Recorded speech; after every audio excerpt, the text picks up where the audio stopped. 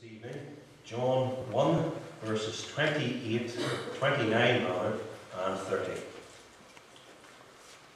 John 1, 29 and 30. The next day John seeth Jesus coming unto him, and saith, Behold the Lamb of God, which taketh away the sin of the world. This is he of whom I said, After me cometh a man which is preferred before me, for he was before me. Our text, beloved, was uttered by John the Baptist on the second occasion he and Jesus Christ met. The first occasion was at Christ's baptism by John at the River Jordan. This second occasion is over 40 days after that, and it is, according to the narrative laid out in John 1, verses 19 and following, day 2. By the way, I'm not now counting the earlier occasion when unborn John and unborn Christ were in their mother's wombs in Elizabeth's house some 30 years before. I'm speaking of meetings between the two men when they were adults. Now, the biblical and theological significance of John the Baptist in connection with Jesus Christ was well grasped by Handel, the great composer, in his Messiah oratorio. Worth mentioning this.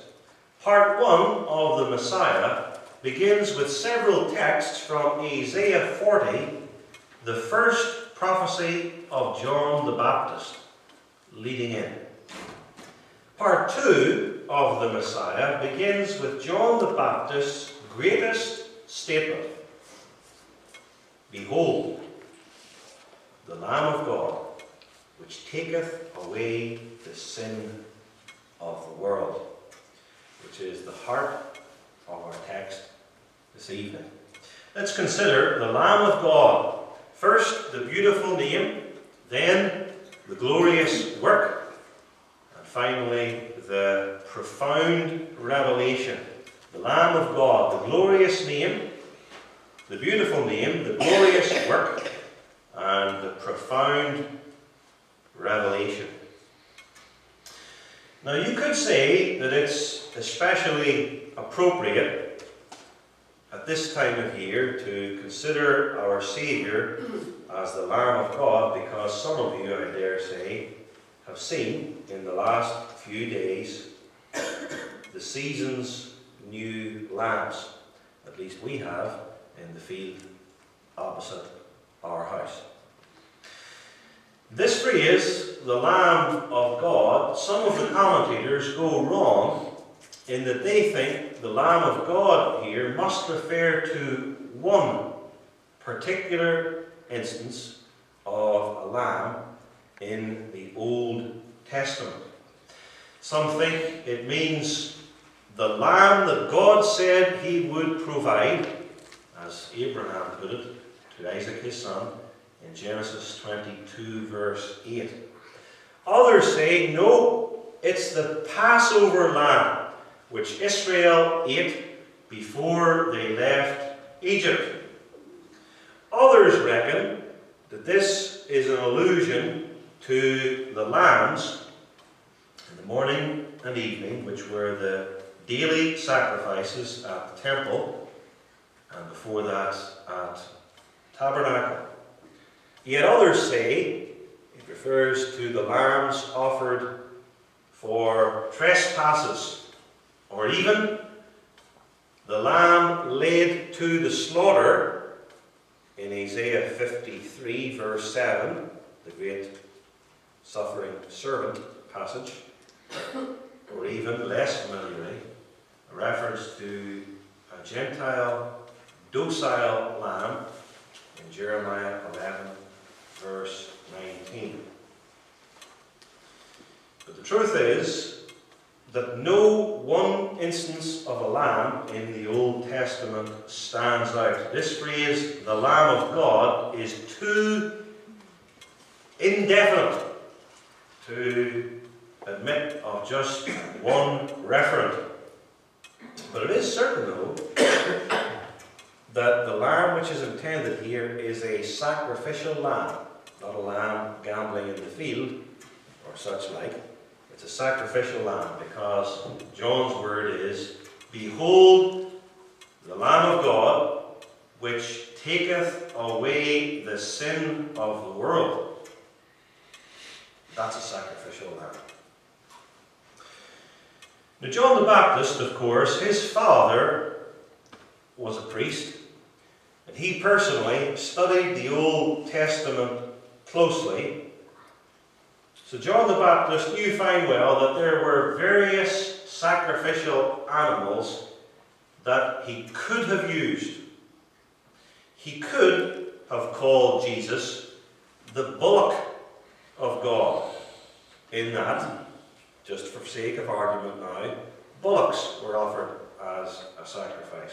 Or the heifer, the red heifer of God, or the ram of God with an R, or goat of God. But he didn't. Out of all the sacrificial animals, John the Baptist called the Lord the Lamb of God.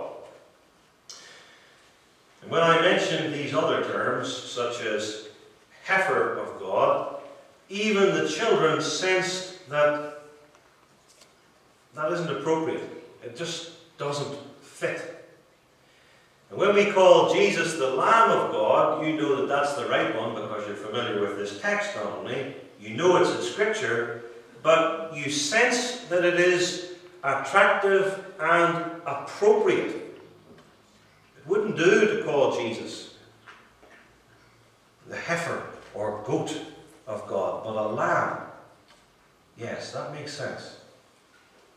And it makes sense because we instinctively, and instinctively is the right word, we instinctively think of the characteristics of lambs, the little ones that now appear in the fields. They're lovely, attractive little things. They're innocent, and they're typically white, especially the ones that the Bible describes as without blemish or without spot. And so the lamb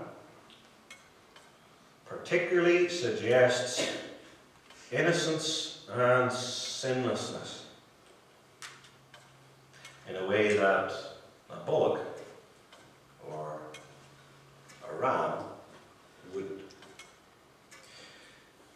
Flowing from the innocence of lambs, lambs are also submissive. And here we go back to two references to lambs that have been cited earlier. Jeremiah chapter 11 verse 19 describes himself as a docile lamb brought to the slaughter, in that he didn't know that his enemies were setting traps for him. And he went on naively as a lamb to the slaughter, though God delivered him. The Messiah in Isaiah 53 verse 7 is brought as a lamb to the slaughter. Then the imagery is developed further, in that he didn't open his mouth. He didn't protest. That's the way a lamb is brought to the slaughter. It doesn't know what's coming. It's submissive. It just goes.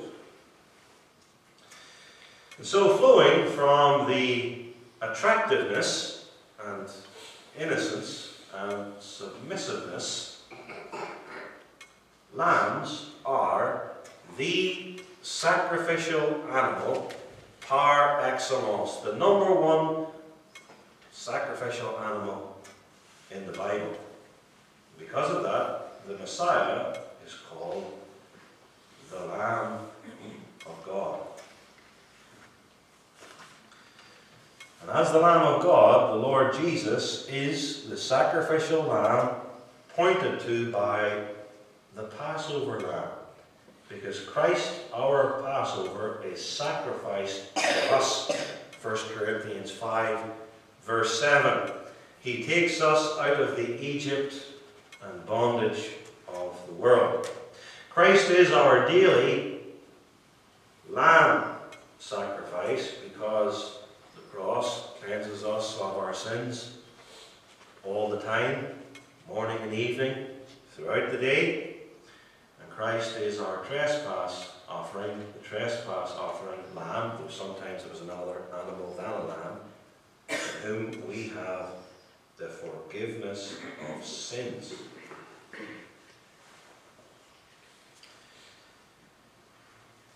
So Christ is too the suffering servant of Isaiah 53, who is led as a lamb to the slaughter without opening his mouth.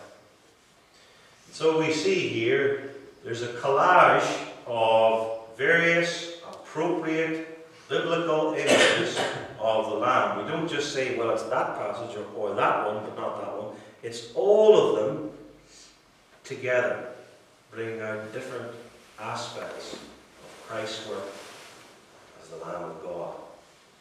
Striking too that John the Baptist has the right name for people. Now, when Jesus went into the wilderness for his temptation, over 40 days of the devil, Mark 1 verse 13 says that being in the wilderness, he was with the wild beasts. Well, John the Baptist didn't just spend 40 days in the wilderness, he spent many years in the wilderness. By extension, John the Baptist was with the wild beasts. And so, when the hypocritical scribes and Pharisees and Sadducees came to John, John said, I have the right name. I have the creature for you. You are, and it just wasn't nasty name calling, it was perfectly appropriate and correct. You are a generation of vipers. You're a brood of nasty snakes. That's what John said about these false teachers in the church. And a few weeks or months after that, when John saw Jesus Christ for the second time, he said, and he, on the other hand, he's like a lamb. He is the Lamb of God. And that was a beautiful and appropriate figure of speech. Why, though, is he called the Lamb of God? And just as there are several ideas included and combined in lamb, there's a host of biblical images, so it is too with the genitive of God. Jesus Christ is the Lamb of God because he is the Lamb that God eternally decreed.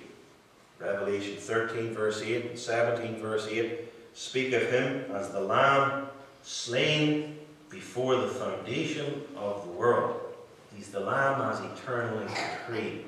He's the Lamb that God provided.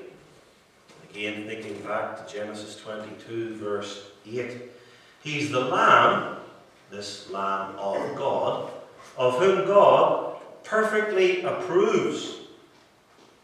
He is the Lamb of God because he is the Lamb through whom God works salvation. The Lamb of God. God's Lamb. And this of God also in the Bible indicates the superlative. The mountains of God are the greatest mountains. The cedars of God are the tallest cedars. And so Jesus, as the Lamb of God, is the incomparably great Lamb. The one whom all the sacrificial lambs typify. All lambs point to him. And as the Lamb of God, he is the reality of the Passover. Indeed, he is the reality of the whole sacrificial system. We can say without fear of contradiction, but for the coming Messiah, all this killing of animals, burning them on altars and sprinkling of blood hither and thither, would all be so much mumbo-jumbo and nonsense. It only has meaning in him. Without him, it's worthless. Because he's the Lamb of God to which everything points. And without him, the whole system collapses as ridiculous. He's the Lamb of God. He fulfills all lamb sacrifices and, by extension, all sacrifices. And so all the external, typical lamb sacrifices and animal sacrifices, finding their reality in him, pass away. You can't have Jesus as the Lamb of God and say, well, we ought to kill other animals on an altar and sacrifice them to God. He's the Lamb of God. He fulfills and ends the Old Testament typical system. And so John cries out that famous day, behold, pause, the Lamb of God. And I added the pause after the word behold, because it doesn't here mean look at the Lamb of God. Behold here means lo, or pay attention. Jesus is saying, that John is saying, here that famous day in Bethabara by Jordan, pay attention, look, lo, behold, pause, comma, the Lamb of God. He is crying out, therefore, to everyone who can hear his voice, that that one who is coming towards me, that's the idea of verse 29, he is the Lamb of God. Beautiful and amazing name, that he could say that about a man taking steps closer and closer to him. He's the one to whom all the sacrifices point, and the one whose sacrifice will end the whole Mosaic sacrificial system.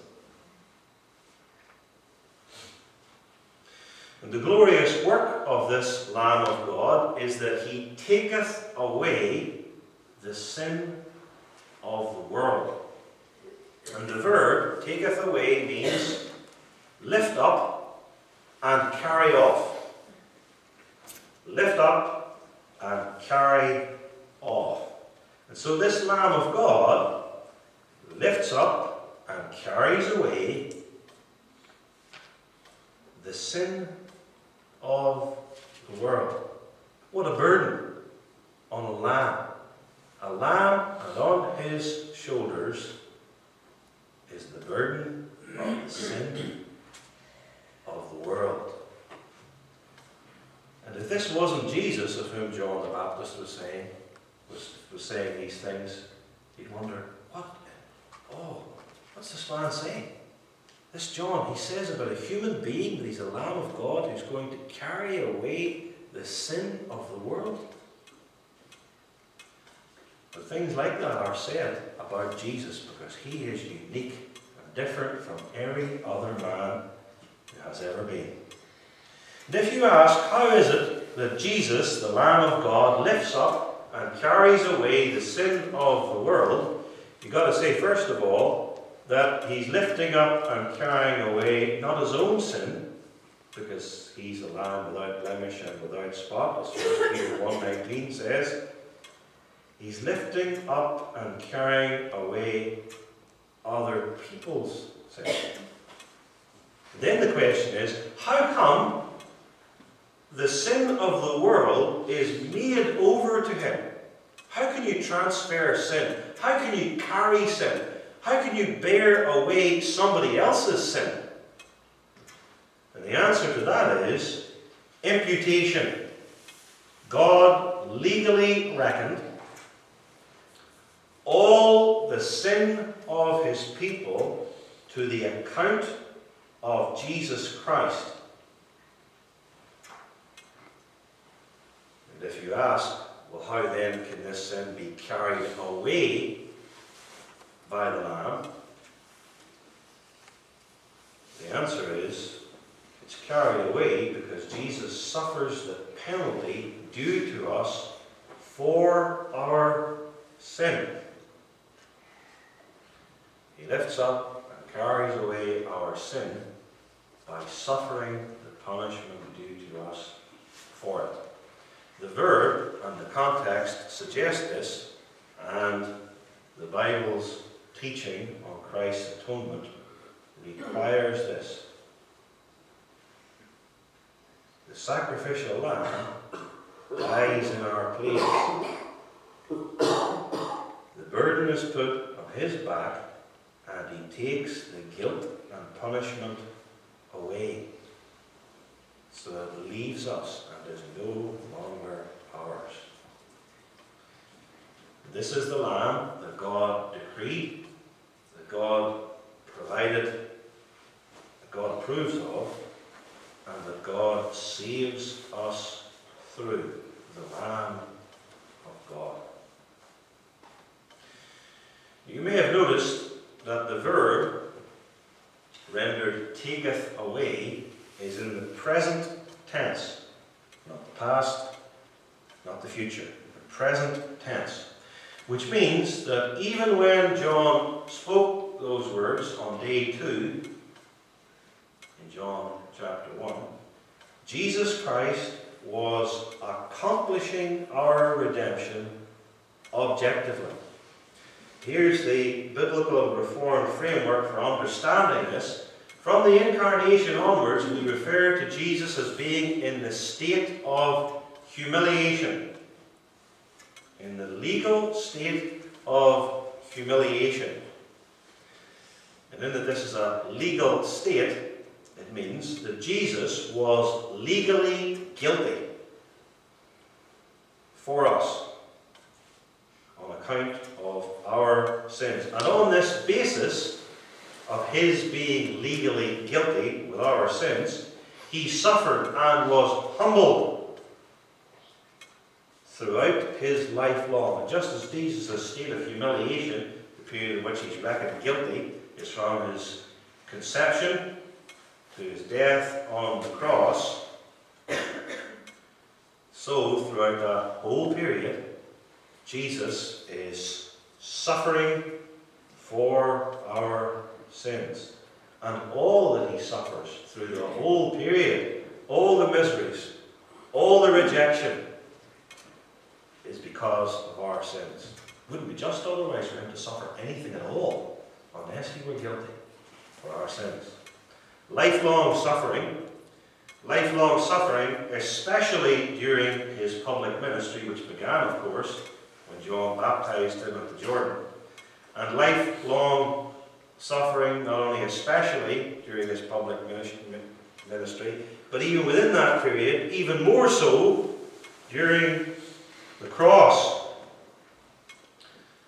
So our Lord's Supper form has it right when it states that Christ bore for us the wrath of God, under which we should have perished everlastingly, from the beginning of his incarnation to the end of his life upon earth. From the beginning of his incarnation. This is the teaching, too, of our Heidelberg Catechism, question and answer 37. What dost thou understand by the words of the Apostles' Creed, he suffered? Answer, that he, all the time that he lived on earth, but especially at the end of his life, sustained in body and soul the wrath of God. All the time that he lived on earth. And here we have John 1 verse 29, behold the Lamb of God which taketh away, which is currently, now, presently, taking away the sins of the world. He was a lamb who was bearing sins, even as John spoke of him that day at Bethabara. You could put it like this, that just as all his life long Jesus was obtaining and meriting righteousness for us by his lifelong obedience, so, on the other hand, all his life long Christ was suffering the wrath due to us for our sins which were imputed to him. We may also add that it is on the basis of his lifelong accomplishment of our redemption that Christ then continually applies redemption to us subjectively. Throughout our Christian lives, by faith, the believer continually receives the forgiveness of his sins and the righteousness of Christ imputed to us. Behold, the Lamb of God, which taketh away the sin of the world. Now, John, of course, could have very easily spoken of the sins of the world, plural. But he didn't do it. He spoke deliberately of the sin, singular, of the world. And so here, the perspective is that of all the sins of the world combined, rolled together into one massive, gigantic burden, a vast, crushing weight laid on the back of the Lamb of God, who then lifted it up and carried it away from us by his lifelong suffering and atonement, and especially at the end of his life on the cross. Behold, the Lamb of God, which taketh away the sin of the world. The world here does not mean absolutely everybody, head for head. Many, even when John spoke these words 2,000 years ago, many had already died. Many were already being punished in hell for their sins. The world here stresses that Jesus Christ is the Lamb of God who saves by bearing away the sins not only of Jews, but also of Gentiles, people of every kindred, tribe, nation, and tongue. The Lamb of God, think now of John's first hearers, the Lamb of God to them would make them think, all that imagery in our Bible. The Lamb of God dies for Jews. That's what happened in the Passover. The daily offering wasn't raised up to God for the Babylonians or the people in India or China. It was the offering for Israel. The trespass offering for Jews who transgressed. And if you would have pushed some of these nationalistically minded Jews, they might have said, well, those sacrifices were for the sins of Gentiles too. Gentiles who had been grafted into the nation of Israel. Because the Passover could have been eaten by some Gentile who'd been circumcised and joined the Jewish nation. Same thing with the daily offering and the trespass offering.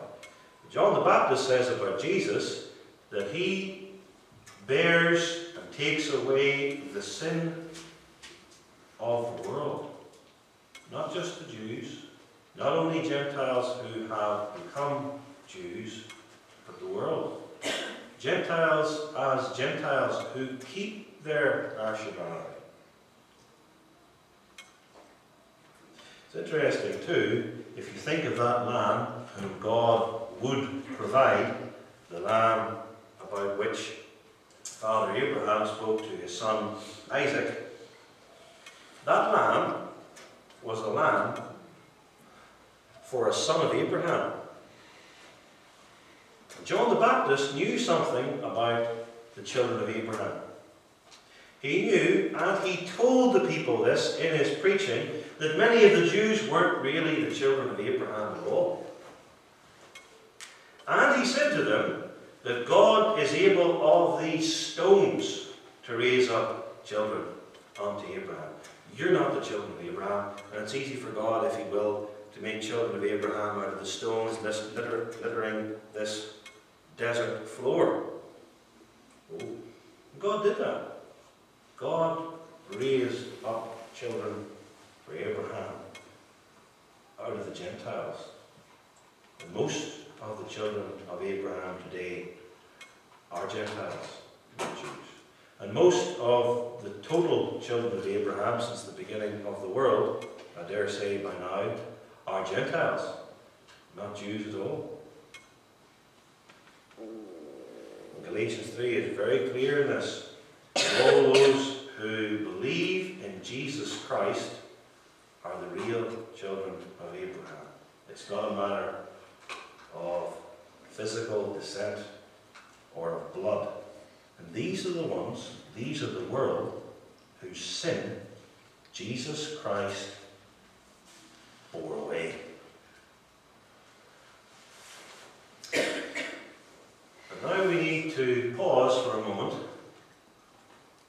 and ask this question and understand that how come John the Baptist is able to make such a profound statement about the Lord Jesus Christ and his work?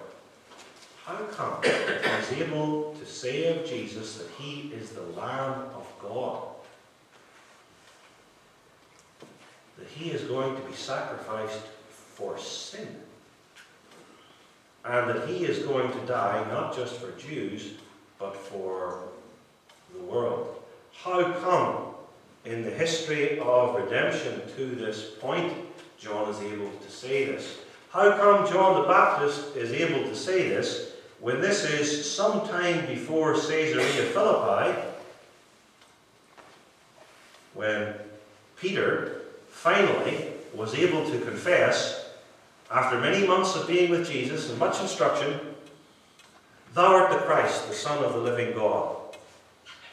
He was able to understand there and say who Jesus was. Then, having understood Christ's office, or person rather, he misunderstood Christ's work, because Christ then goes on to say, now you've got that straight, now you're clear as to who I am, you must now know that the Messiah must be betrayed and arrested and beaten and suffer and be crucified and rise from the dead on the third day, whereupon Peter said, "Oh no, Lord, you can't do that, that's not appropriate. Never." Whereas John the Baptist says, "Behold the Lamb of God who taketh away the sin of the world," and he has a better grasp of it than Peter does, some months, if not years, down the line. How come John the Baptist is able to say this before the cross? How come John the Baptist is able to say this before Christ is raised from the dead on the third day? How come John the Baptist is able to say this before Pentecost, before the Spirit is poured out and the church began to understand what Jesus had been saying to them all along through the illumination of the Holy Spirit? How come? I want to lay down a few basic things in general right at the start. Number one, John's confession, "Behold, the Lamb of God, which taketh away the sin of the world," is the high point in all of John's statements about the Lord Jesus. That's my personal view, and you can think back to what we've seen in this series, and you can bear that in mind in the remaining sermons. But this is the highest point, to my mind at least, that John reaches. Secondly, Though I've been explaining these terms, the Lamb of God, taking away the sins of the world, and that indeed in the biblical framework these words mean what I've been explaining them to mean, I'm not claiming that John the Baptist understood all of the things that I've been saying and in all of their connections. And also, though John makes this bold, clear confession here on day 2, as John 1 structures it, this doesn't even mean that throughout his whole life John clearly understood and clung to this, especially, as we will see, Lord willing, when he was in prison. With those things said right at the start, I'd like you now to think of the development of John the Baptist's understanding of the coming Saviour. Think of him as a boy. Think of him with regard to the passage in Luke chapter 1, when it would have been passed on to him what the angel Gabriel said about him and his work and the coming Saviour, and he would have filed that away. What his mother Elizabeth would have told him, including of that day when she, carrying John, and Mary, carrying Jesus, met in their living room. What his father Zacharias would have told him, including Zacharias' inspired prophecy at the end of Luke 1. He's building up a picture. Then too,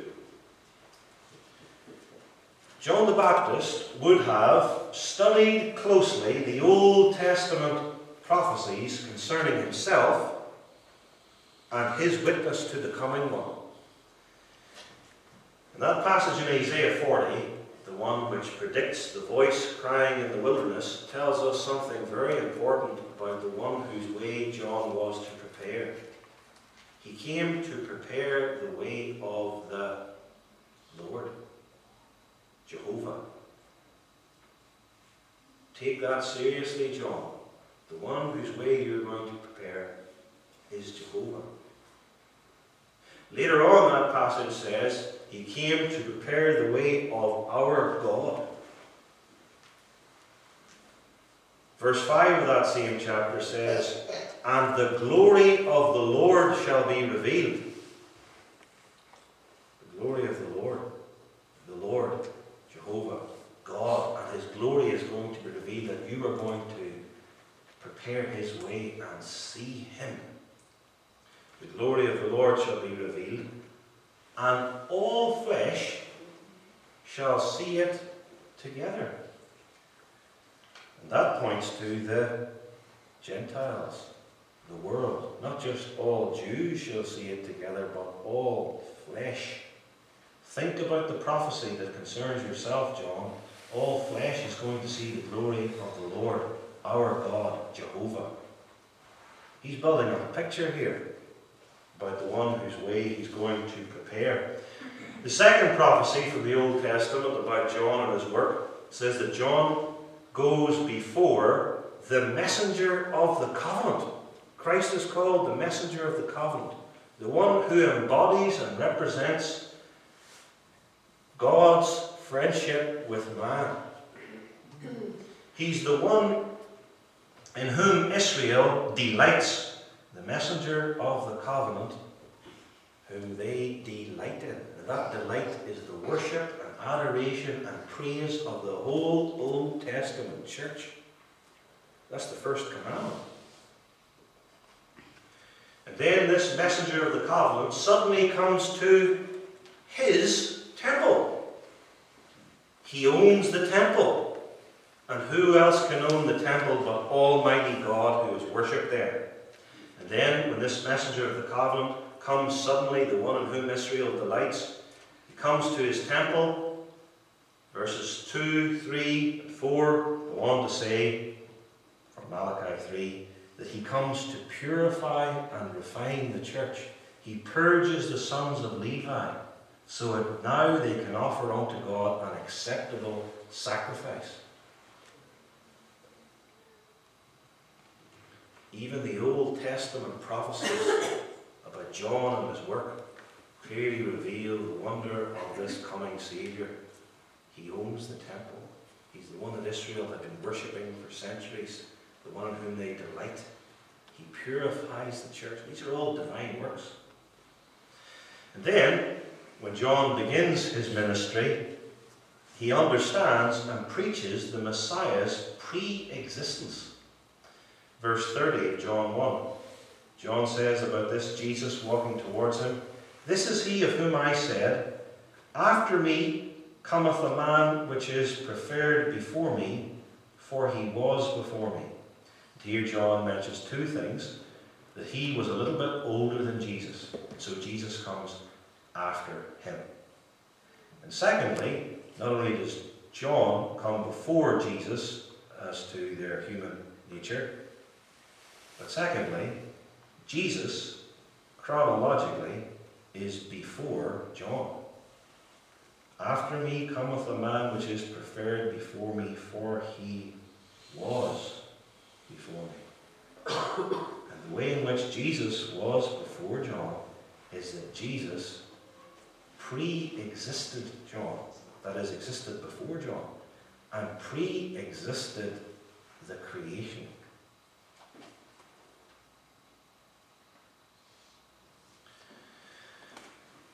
John 1 verse 15, John bare witness of him and cried, saying, "This was he of whom I speak. He that cometh after me is preferred before me, for he was before me." And that same prologue of John explains what it is for Jesus to be before John.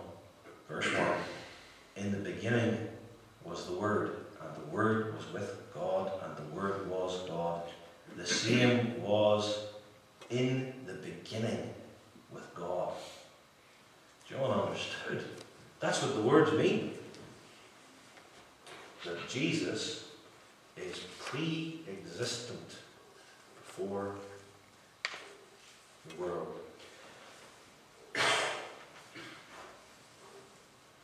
So John's preaching this about this coming Messiah, but he doesn't yet know Jesus to see. I'm going to touch on something that may have remained a question mark to you after this morning's sermon. I deliberately left it till this sermon because it fits in better here. John the Baptist doesn't yet know Jesus to see before the baptism now. Verse 31, "I knew him not." Verse 33, "I knew him not." John couldn't have told you what Jesus looked like. Never spoken to him before until John came to him that day to be baptized. Before that day, the two of them had never met. They had never conversed. They didn't know each other to see. And this makes it very clear that there was no collusion between them. They didn't come together, plan it, and say, "Well, John, toss coins, and then you can be the big religious leader right here, Jesus, and you taught it, and then I'll back you up, and we'll pretend to support each other in our work, but it's all just one big..." No, they had never even met before. That's the point. No collusion. And then one day, Jesus came to be baptized by John. And either Jesus, in coming to John, said, first of all, "I'm Jesus of Nazareth. Mary is my mother." And then John would have said, "Oh, Mary told me that story. Or sorry, my mother Elizabeth told me that story. Then you must be the Messiah. We've met before when we were in our mother's wombs." Or else, Jesus came to John and said, "John, I am the Messiah." John, temporarily overwhelmed by the magnitude of that, thought, "Well, I can't baptize you." And then Jesus reminds him, "No, your calling is precisely to baptize me and ordain me to my office," whereupon John baptizes Jesus with water. Then, After John baptizes Jesus, we have the three wonders. Heaven opens. The Spirit, in the likeness of a dove, descends from heaven and rests and abides on Christ, and a voice says, "This is my beloved Son, in whom I am well pleased." And now John knows, with an even greater certainty, this is happening exactly as God told me some time before. Jesus really is the one. This is the Messiah. And he's the one who will baptize with the Holy Spirit. And since he baptizes with the Holy Spirit, he is the Son of God. And then Jesus leaves. Goes off for 40 days to be tempted in the wilderness, which means that John has 6 weeks, or thereabouts, to think further on that great day at the Jordan, 6 weeks before Christ returns from his wilderness temptations. And he may well have thought in that intervening time about the dove. The dove. If the dove descends upon Jesus, and the dove represents innocence and harmlessness as a bird, what sort of an animal is especially innocent and harmless? There aren't too many, but surely at the very least lamb would have to feature prominently. The dove is a particularly lovely and beloved bird, as pictured especially in Scripture's Song of Solomon. So too a lamb. And now there's something that I've been saving until now, something else about a dove. In fact, one dictionary article that I read about the dove put this very first in its first line. I quote, "The dove is, above all, a bird for sacrifice." From your knowledge of the Bible, if someone said to you, "What's the number one bird you think of in connection with sacrifice?" Because they weren't all animals, the answer would be a dove.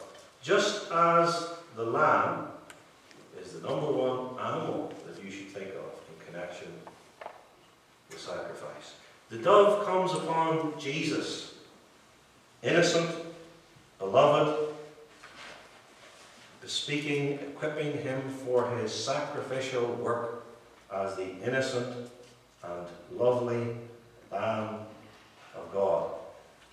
And the Lamb dies for the salvation of the world,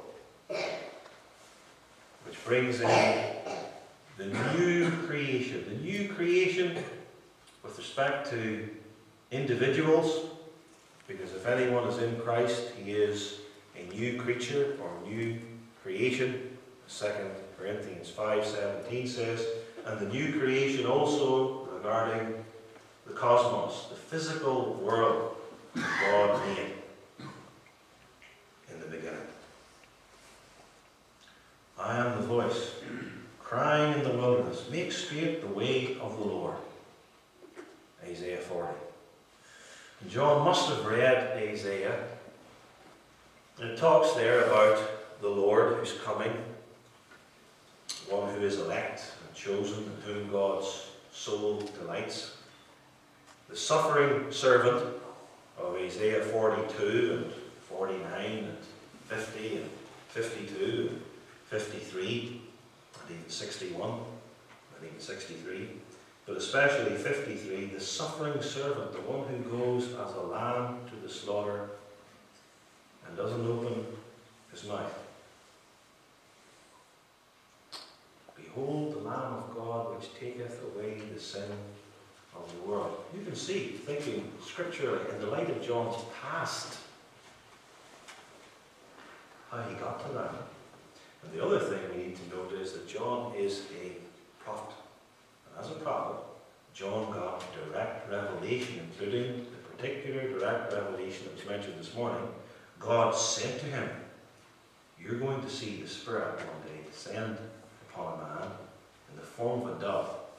And that one, so identified and so manifested, is the Messiah who will baptize with the Holy Spirit.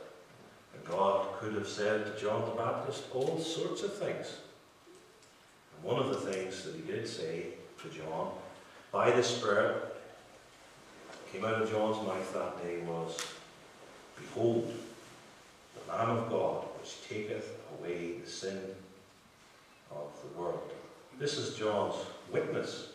And what you do with a witness is you either believe the witness or you reject the witness. You either say that's a true, faithful witness, or you reject it.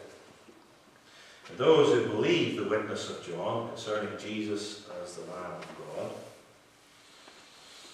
they're forgiven all their sins. And those who reject the witness of John and despise the Lamb of God, the writer of the fourth Gospel, John, describes their lot as the wrath of the Lamb. He's harmless and innocent in his first coming. But when he comes back, it's the wrath of the Lamb. He either bears God's wrath against you for your sins, or you bear his wrath against you for your sins.